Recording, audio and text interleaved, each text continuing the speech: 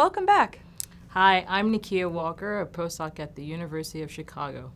Regardless of how long you've been a postdoc, it's important to start thinking about how you can plan for a fulfilling career, whatever that might be for you. And this week, we're going to look ahead to your next career step and incorporate your short-term goals into a longer-term career plan. How do you think about connecting those?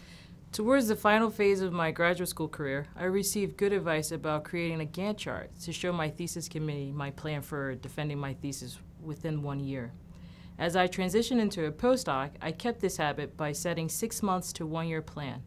I feel like even if I set goals and sometimes it takes a little longer than I thought to complete, at least I'm working towards something. In this module, we also want you to think about the career planning process as being dynamic, and we will break it down for you into 4 easy steps. First, assess your values, interests, and skills. We'll provide some resources to help you identify what's most important to you. And the next step will be to help you explore your career options, especially if you're unsure of where you would like your career to go. Eventually, you'll identify your career objectives and set goals.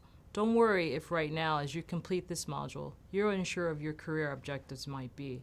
You'll hear from postdocs and career professionals from many disciplines about their stories to help you think about your own decision-making process. And the final step is to translate those goals into a career plan and put it into action. And writing the plan is the easy part. Yeah. Putting it into action can be more challenging. We'll give you some strategies to get you started, bearing in mind that this plan will change as you learn more about new careers or as opportunities may arise or as maybe changes occur in your personal life. Since you all may be at different stages in your career planning process, we're going to provide you with 2 options to explore this week. You can choose your own adventure if you will. So let's get started.